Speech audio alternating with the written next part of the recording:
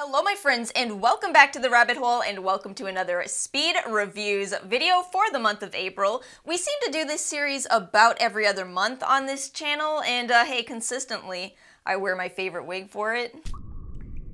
Today's video has a little bit of everything. We have some high-end makeup, we have some drugstore makeup, we have Korean skincare, Canadian skincare, and as always, there are timestamps and links in the description box below so you can watch whatever interests you and skip whatever doesn't. I will affiliate whatever I can, some products I can, some products I can't, but let's go ahead and get into it. We have a lot to cover. Okay, I am absolutely dying to start with makeup because I want so badly to tell you about my experience with the Hindash Beautopsy.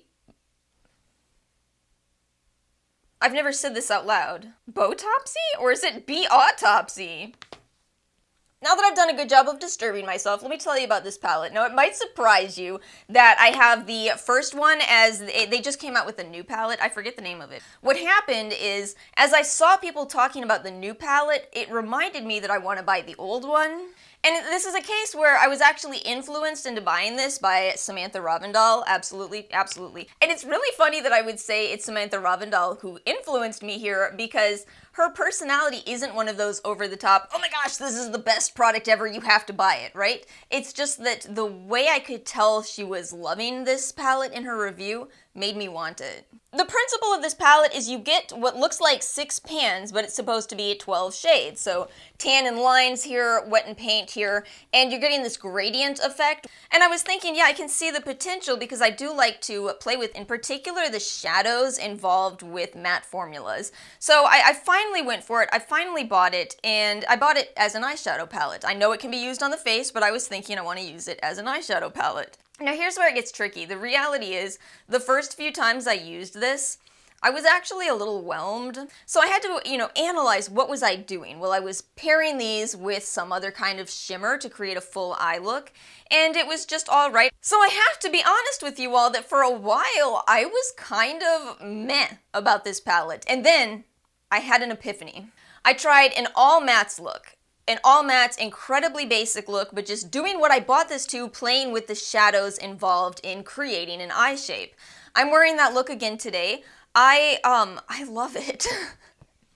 It's so simple. I'm somebody who's worn so many bright colors of eyeshadow in my life, and yet it's a pretty look, and it's not difficult to do. These are beautiful eyeshadows that really blend themselves. So, it's practically wedding makeup, right? And whoa, it is beautiful for that purpose. The other thing is I finally tried the pink shade as a blush, which I'm also wearing today, and that is gorgeous. It is amazing how pretty it is on your skin. And I know that Hindash was talking about this. He created this to be both an eye and a face palette. And to just be honest with you, in some ways, I think it's almost better as a face palette because of how much this reduces texture, how beautifully it adheres to your skin.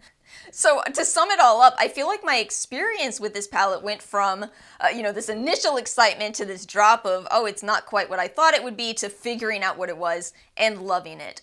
It's interesting though, that does mean I don't know if I'll buy the new one, the next, what's it called? I'll put it on the screen. I don't know if I'll buy that one because now that I know I like this as a very barely there makeup product, I don't know if I need that one. I also bought a new release from Bobbi Brown. This is the Skin Corrector Stick in the shade Extra Light Bisque, the lightest shade I could find. It's really well done. It's really well done. The funny thing is, for the first few times I used this, I kept thinking that it was a standard liquid concealer, so I kept pulling this part off and trying to use this when the product is in here. It's a twist up. I really felt like a genius sitting over here going, years ago, I bought the Bobbi Brown version of this in the pot. You all remember that? It's such a classic product at this point. But I didn't buy it in quite the right shade. I think the funny thing for me with color correcting is I think that most of the products on the market, at least 5 years ago, were for medium skin tones. I mean, I'm sure you all remember that time when the makeup industry really catered towards light to medium skin tones. And so I was walking around with all these color correctors on my face that were not correcting anything, they were creating new problems. I'm just being honest with you, that is absolutely what used to happen. So I bought the right shade this time. This is very light, but it does actually cancel out under eye circles. Now I've been dealing with a few of those because I have a surgery coming up that by the time you all watch this video will be over. Don't worry, it's overall minor. It's a dental surgery. Love it. We love our dental surgeries. But yeah, could be sleeping better. Could be sleeping better. So, turns out I'm glad I bought this, and yeah, it does a great job of color correcting. I'm gonna talk later in this video about eye creams that also color correct. This is a product that I think is for under makeup. Yeah, it's really interesting. There definitely is some kind of a textural difference that I'm not sure I can put into words. But eye creams that color correct, they work on their own. I feel like when you put foundation on over them, it's not enough. And this on its own, it will definitely look like makeup if you're not pairing foundation with it. So it's an odd situation where you may not need to buy products like this and eye creams that color correct unless you're somebody who consistently wears makeup some days and wears zero makeup on other days. So yeah, this is for pairing with makeup. And then a quick update for you all. The Merit Signature lipsticks that I obviously cannot stop talking about. I bought L'Avenue. I'm wearing it right now. It's gorgeous. I love these lipsticks so much. I know I have a review of those somewhere. I'll link it for you if you want to see it. The other two that I originally got in PR. Let's move on to some Colourpop. Oh my gosh, this channel never has Colourpop on it now, does it? It's... You want to know the reason? I think I've said this, but it's been a while since I've told you all, so... I like Colourpop, I do. I just noticed years ago that they started to make a lot of products, and because I kind of can easily end up with a collect them all mentality, I put a hard stop on myself. I said, okay, we have to stop buying Colourpop palettes, or we're gonna probably end up with 150 Colourpop eyeshadow palettes. Who was right? Oh! Who was right? So this is my first Colourpop order in probably about 3 years. And I bought it through Ulta, so you all may remember this Platinum Perks Day. So I bought the face brush set here.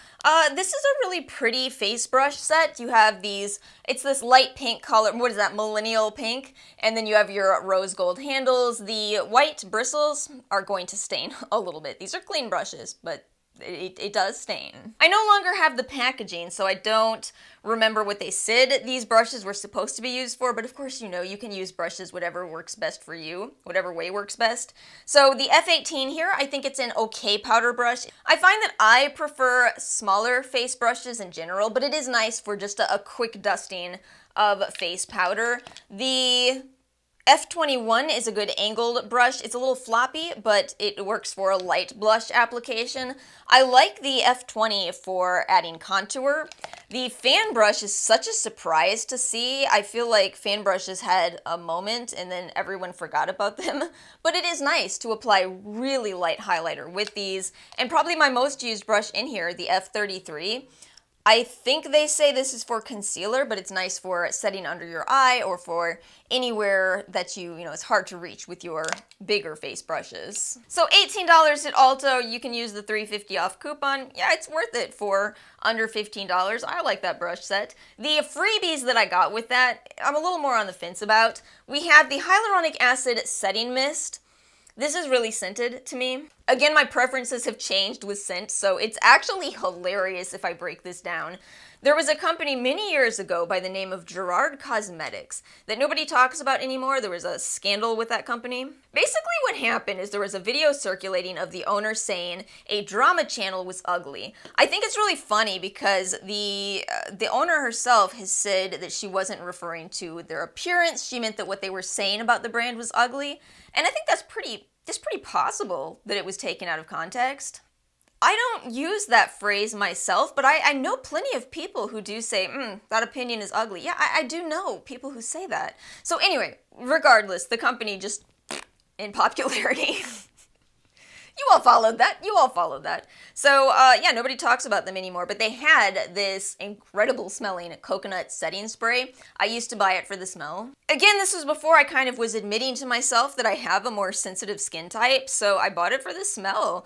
And I had to learn over a couple of years to appreciate fragrance-free skincare products and makeup products, so I wouldn't buy this anymore. Again, I got it free with my order because now it's so scented that my brain goes, please tell me somebody knows what I'm talking about. Yeah, so they say it's made with coconut and hyaluronic acid, and I mean, I've got those in so many other products, but it smells nice, you know? Maybe you want to, shoot, you could probably use this You could use this as a body mist. And maybe I will, because that smell does smell amazing. I like coconut scents a lot. And then the Pretty Fresh Pressed Face Powder. I don't know why I was tripping up so much over those words there. Pretty Fresh Pressed Face Powder. It's too many P's and F's. It's all P's and F's. It's too much. It's too much. So again, this was a Platinum Perks Day freebie. You pick your shade, add it to your cart, and it would go free. The thing is, I took so long figuring out which shade to buy, and I still don't think I got quite the right one. I got Fair 1. Why is it, in the year 2022, why would you go to buy a foundation and look through Colourpop's own website and they're not clearly indicating the undertone of this? How? Every foundation shade should say either cool, neutral, warm, olive. Why would that be an oversight? Anyway, I settled on Fair 1 because it seemed they were suggesting this for neutral and cool, and I'm not warm, I'm olive, so I thought, let's go with neutral. It's probably neutral, but a little too light. I think it's too light for me. Now, I will tell you, it says it is a foundation or a touch-up powder as a foundation on my dry skin. It's not good. Not good.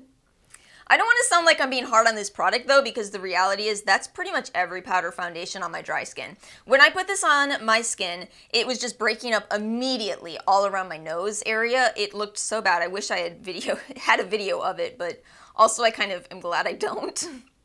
If you have dry skin, I mean, you know what powder foundation can look like. The one incredible exception being that Jane Iredale powder. Oh, it's so good, but it's so expensive. Anyway, so that didn't work. Had to wash everything off, redo the whole skincare routine, and start over.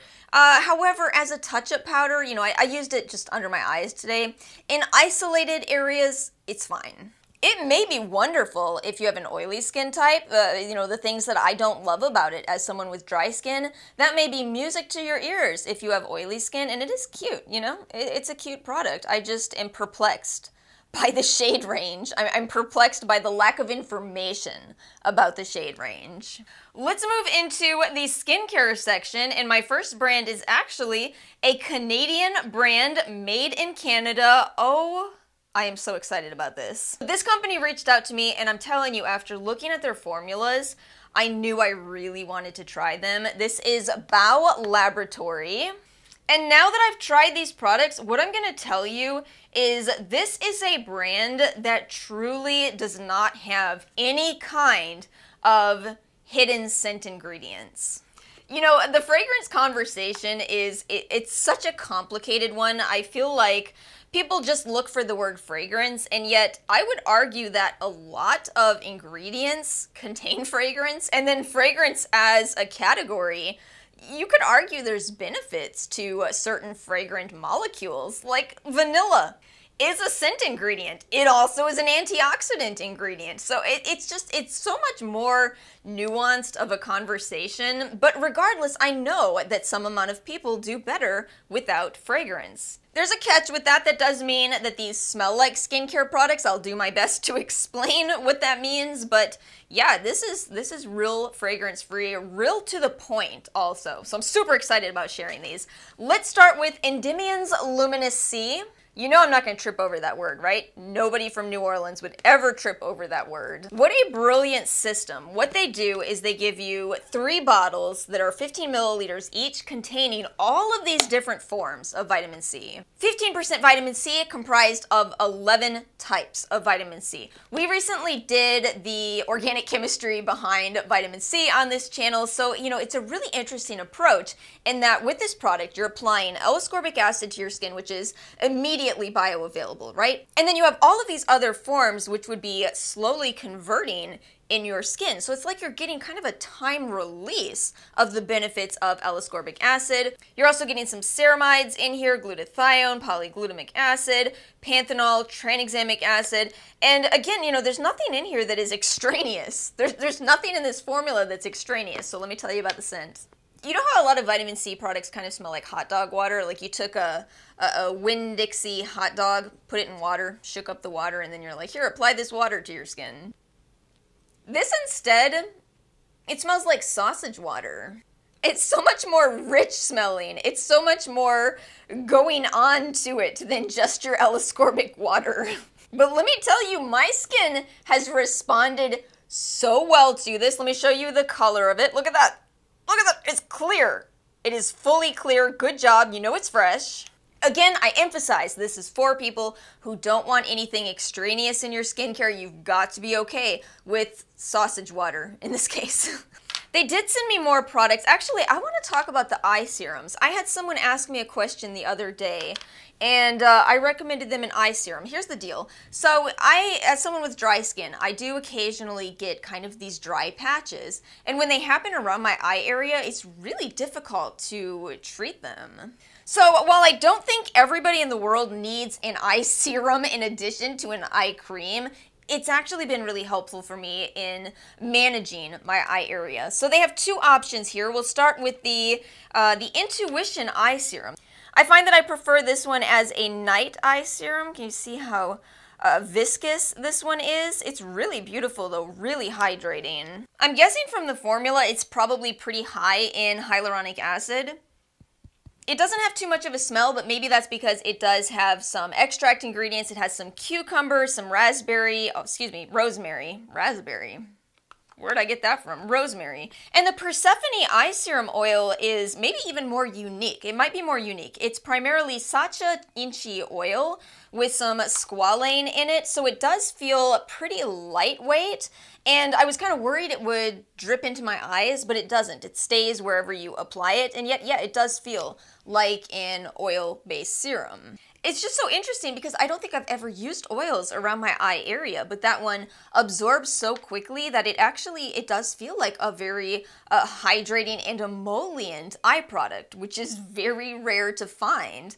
There's two more products. The Lotus Squalane Healing Face Oil. This one really surprised me. It has a high lotus content to it, as you may guess from the name. And I'm telling you, lotus is one of those ingredients that I'd like to do a deep dive into. I think it is an incredible ingredient. And finally, the Pro B5 Hyaluronic Acid Full Spectrum Quenching Serum, 50 milliliters. It's a huge bottle. Again, this formula is just incredibly straightforward. It's to the point. There's nothing extraneous in this product, and I do like that they explain for you all of the ingredients, so if you're newer to skincare, you can understand what a product is doing for your skin and why. But I'm pleased. I'm very pleased with this brand. Absolutely a brand that I'd not heard of, but once I looked at those ingredients and then once I tried these products, it's a beautiful brand. How about we do Korean skincare next? This can kind of be our international skincare section. So I bought a very interesting product that I saw on the Style Korean website. I love that I just put out a video about Style Vana, and yet I'm sitting here telling you I ordered from Style Korean. I'm telling you, it's because I like all of those retailers. All of them. Let me tell you about this product. This is from Zombie Beauty by, get ready for it, Skin 1004. And yet, check this out, check this out. Look at this dropper. You recognize that shape? That's the same shape in the Skin 1004 ampoule. So yeah, it's Skin 1004, but it's Zombie Beauty. Anyway, take a look at the name and the appearance of this product, and you can probably guess what it is supposed to be similar to. That's right, the Ordinary's Peeling Solution. Okay, so get this. This product contains 17% glycolic acid. Okay, I don't know, I just got really emotional over that, didn't I? We have all kinds of fruit extracts in this product, some salicylic acid, some gluconolactone, niacinamide. Here's the thing. I do not actually like the Ordinary's Peeling Solution for my sensitive skin. It's a bit too much. But I thought this is almost half of that product in terms of strength, strictly in terms of strength. So I thought, let's give it a go. Let's try it. It was $8 on Style Korean. I thought, I want to try it, see if it works. And here's a very intriguing detail about this product. It says on here how to use. Use the pipette, drop an appropriate amount on your face, leave on for 1 minute, then wash your face. So I did. And you know, again, perhaps because I have a more sensitive skin type, that ended up being really ideal for me. I actually liked it. I actually liked it. I could still feel it, you know, kind of that slight stinging sensation, but it wasn't too much. It left my face looking really glowy, And yeah, it's just fascinating that, you know, different people have different levels of especially active ingredients that we can tolerate. I think 30% just might be too much for me, and yet 17% works.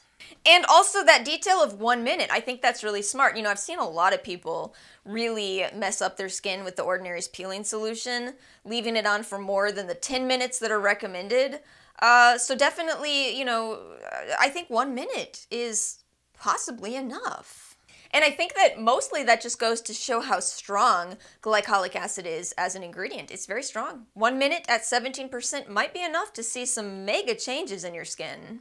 And then I bought this from Jumiso, the AC Cure Cover Patch Blemish Care, which is again $1.99 on the Style Korean website.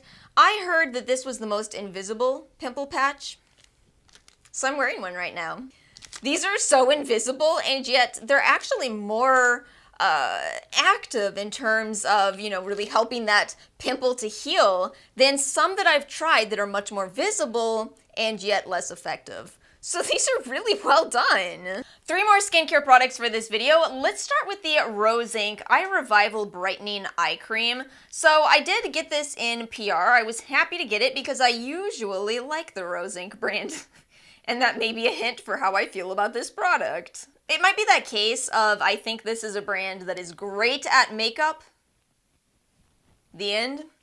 Yeah, it's always what happens. I feel like brands are either fantastic at makeup, skincare, or body care, right? This happens all the time. Anyway, this is all to tell you I wasn't too impressed with this product. One problem that I've had with it is that it often, pretty much every time I pump this out, at the very tip of it, there's one of those crusties.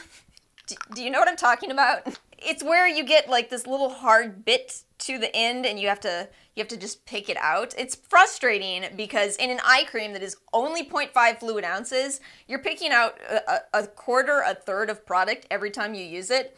But the other thing is, it's supposed to be a brightening cream. It's got kind of that pink tint to it, but it kind of feels just a little drying. Now again, this could be a case of not ideal for my skin type. Maybe you would love it if you have oily skin. But for me, I feel like I have to buff it in a lot or it's streaky. A streaky eye cream. I mean, if you are willing to put in the time and buff it out a lot, it's okay. But that's the thing, it's only okay and it's pretty expensive for an only okay eye cream. I mean, again, I've talked so much about so many Korean eye creams that are incredible and a fraction of the price and bigger packaging that this one is just, it's okay at best for me. It's funny, overall this video is a lot of hits, but I think it's just kind of a miss for me. I did buy from Ulta the Origins Ginzing Refreshing Eye Cream to Brighten and Depuff. I bought this for 50% off in the Love Your Skin event. But anyway, I said back in my Love Your Skin event series that I was intrigued by this because I liked the former generation, and now they've added vitamin C and niacinamide. The thing is, this is such a better texture for me as opposed to that Rose Inc product. It's still got that pretty pearlescent. Oh, they have two shades now, which is brilliant. So you get 2 shades, more brightening ingredients, and I love the texture. Again, it's a product I would say buy it 50% off because that sale happens often enough. But it is nice. I feel like it's a nice hydrating eye cream that does also brighten, and I'll make sure to put up on the screen a comparison between using that product and using the Bobbi Brown Correcting Stick that I was talking about earlier, so you can see the difference. I really do think that this on its own is a brightening product that substitutes for concealer when you're not wearing makeup. And hopefully that can show you why it doesn't look like makeup, and yet it still does cosmetically brighten. And I like that aspect in eye cream. And then finally, poor CoverFX. I bought the Future Perfect Water Optional Cleanser, which I actually talked about in a What's New in Skincare when this first came out. This is now 70% off on the Ulta website, and the fact that it still hasn't sold out really says it all. It is under $10. Check this out, look. Oh, it's so fun. It's so fun. The thing is, they say this is water optional. Yeah, I like that typically. I talk all the time about using, you know, alternatives to cleanser, right? The thing is, it's a little heavy to use without water. You will still feel kind of, for lack of a better description, a heavy sensation on your skin. But as a cleanser, it is actually fantastic. I really like it as a gentle cleanser. It is not drying, it is not harsh, and I like the sensation when I rinse with water after using this.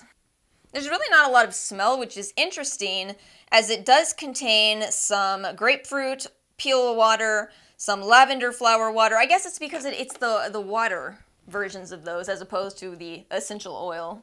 But yeah, geez, the fact that this is 70% off and nobody is buying it, I guess, because it's still there. What a way to attest to the fact that CoverFX must have really died from popularity. That is so sad to me.